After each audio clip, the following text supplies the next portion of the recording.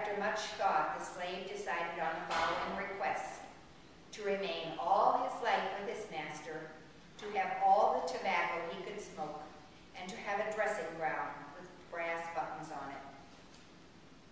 In the 1800s, a father-in-law chided a young woman for extravagance in the use of so many new buttons on her dress.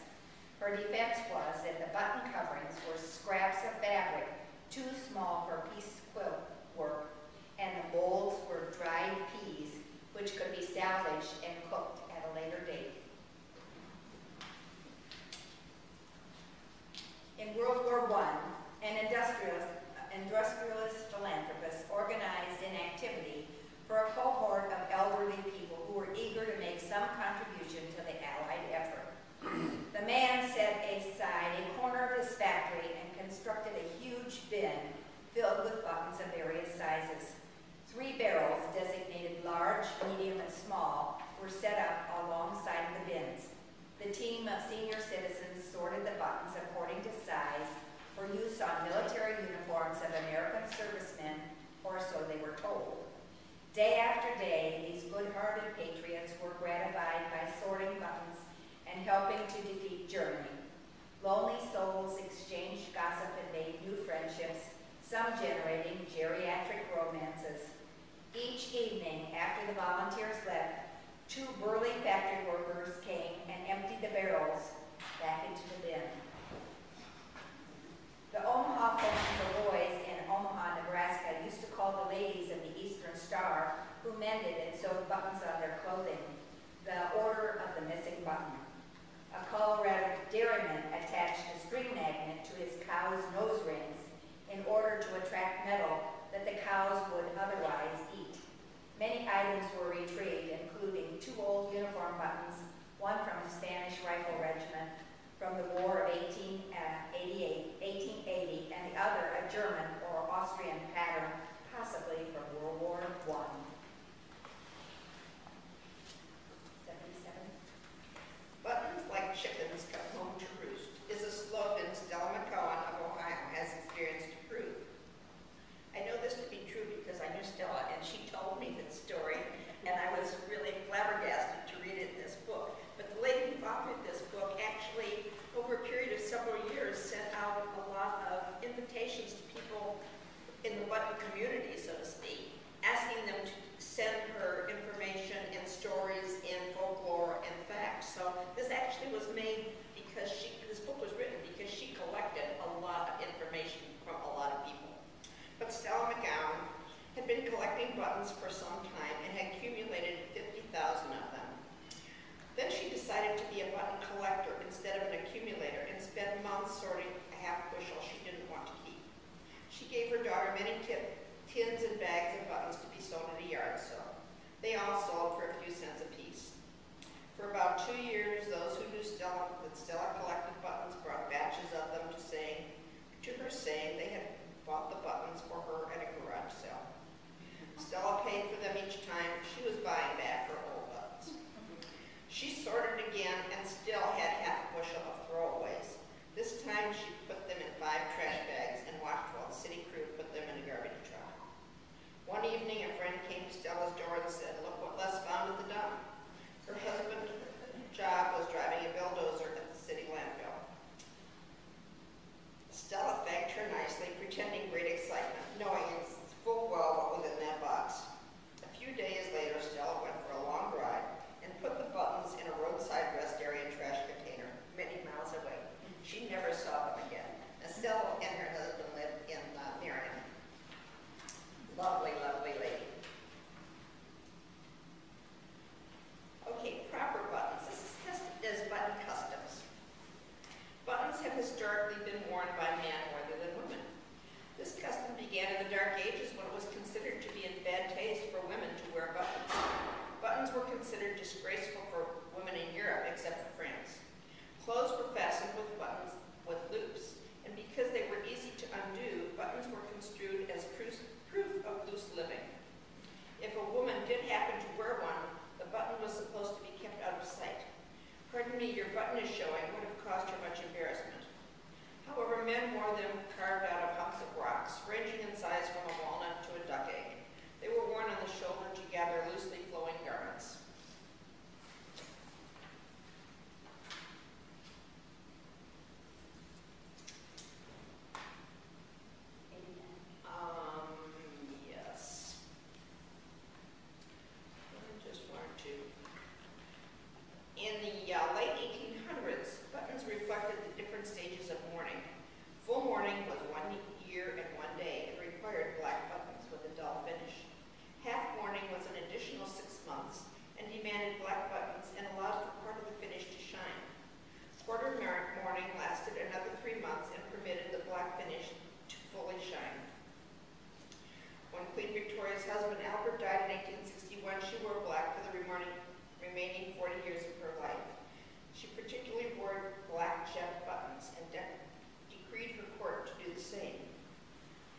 support simple fashion, black buttons were extremely popular. Most people couldn't afford jet, so they substituted black glass. And if I could interject that there are millions of black glass buttons floating around. Old ones, new ones, every kind of black ones. Flapper buttons were worn by a young woman on her garter in the roaring 20s, and I have one here, it's kind of interesting. They were given to a young man to be worn as sleeve holders, announcing that the two were sweethearts.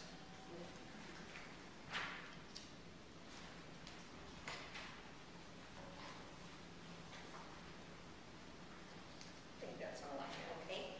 Charming buttons, charms, strings, and other button strings. Charm strings or love strings were long strings of beautiful buttons collected individually by young girls in the last half of the 1800s. These strings were a popular fad mostly among American teenagers in the eastern states and were intended to be lucky charms that had romantic significance, guaranteeing that the girls would find husbands. As a result of the custom, the Victorian girls who assembled these charm strings became the first major group of button collectors. There were many variations of the custom depending upon locality. In one popular version of the charm string game, each button had to be a present from someone, and there could be no more than 999 buttons. And a string on a string, or the owner was doomed to spinsterhood. Most people knew, however, that this wouldn't be the case as long as the owner had more charm than the string did. One woman was known to have said, "Land sakes, when George came along, I didn't need the 999th button." There were button strings that mothers made to keep their babies amused and quiet. Many babies cut their teeth on button strings. There were military buttons strung together to rekindle stories of early battles. Button bigwigs, buttons and famous people.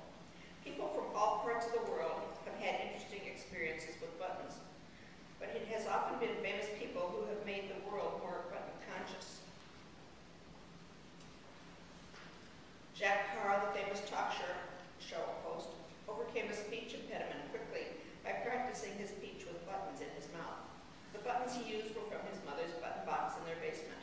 This therapy worked because at age 16 he became one of the youngest radio announcers in the world. A set of ruby-studded buttons that once belonged to Clark Gable was auctioned in Geneva and changed hands for $25,000. Princess Grace of Monaco collected engraved and filigreed buttons to replace ones on her cashmere cardigans.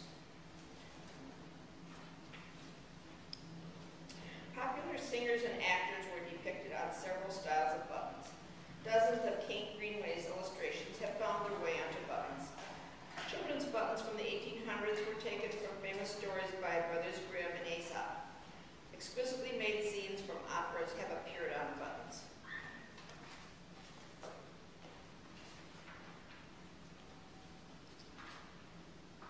Uniform, 131. Thank you.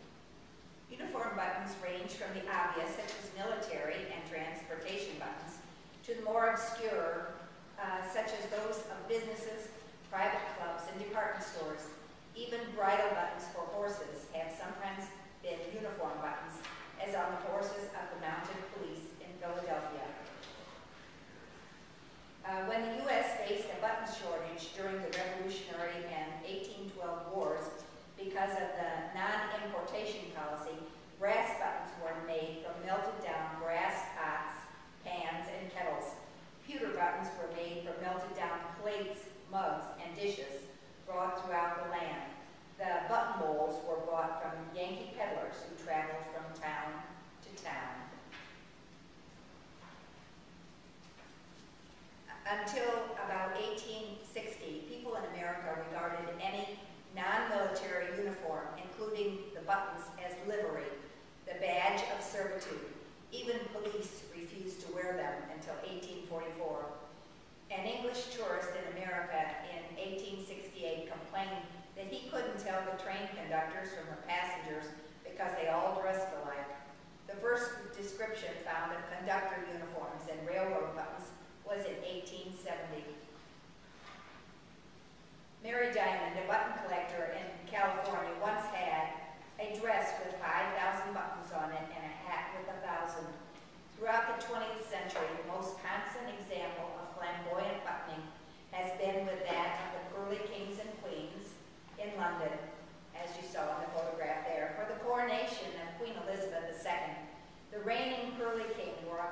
costume covered with 60,000 buttons. It weighed 50 pounds. The last undisputed Curly King leader died in 1954. His coffin was covered with his 30,000 coat buttons and was carried through London, followed by pearly mourners in their glittering costumes.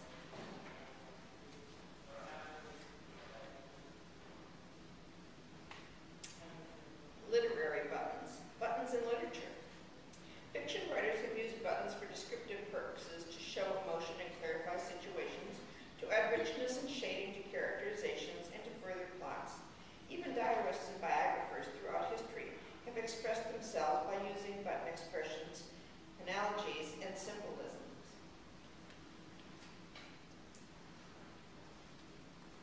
The great novelists of the 1800s frequently incorporated buttons into their stories. Charles Dickens was personally as well as professionally keenly interested in buttons. As a reporter and publisher, he wrote articles on buttons and their manufacture in Birmingham. In Household Words, he wrote about buttons. There is surely something charming in seeing the smallest thing done so thoroughly, as if to remind the careless that whatever is worth doing well. In the same publication, Dickens wrote that scenes on buttons were as vivid and faithful as if the designers were busy on a wine cup for a king.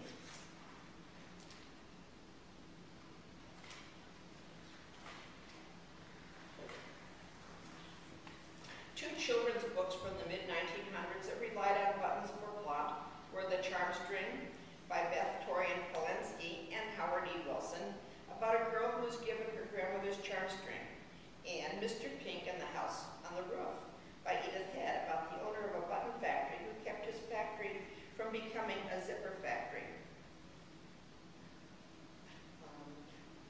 In a book for older children involving buttons and set in the Revolutionary War called Buttons for General Washington, Peter Rock recognizes a possible mission of a 14-year-old spy who carried messages in the buttons of his coat to George Washington's camp.